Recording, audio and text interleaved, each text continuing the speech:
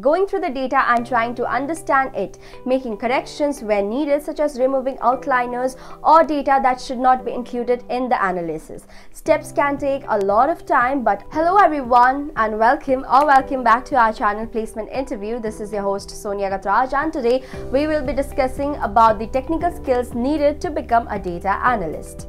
First, it's essential to understand what does a data analyst do. At risk of stating the obvious, all data analysts are concerned with data. They use technical tools to parse through the large quantities of raw information and develop meaningful insights in this process. Data analysts are also often responsible for removing the corrupted data, determining data quality, and preparing reports for their employers. So this was about data analyst, and all of these tasks, as you might have already guessed, require data analysts to have a well-developed toolbox of technical skills. So here are a few to focus on.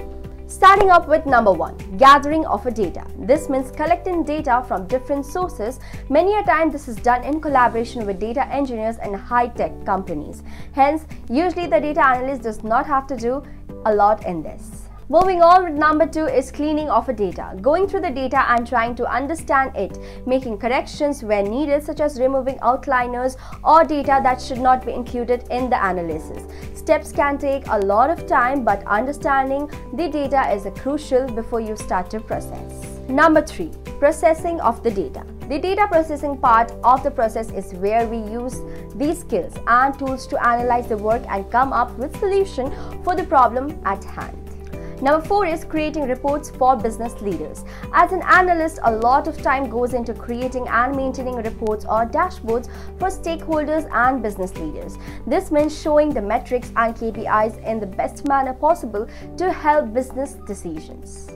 Number 5, the most important, is collaborating with people. This is one of my personal favorite. As a data analyst, you work with many people across departments, both seniors and juniors. You will also likely to collaborate closely with another people who work in data science, like data or who database developers.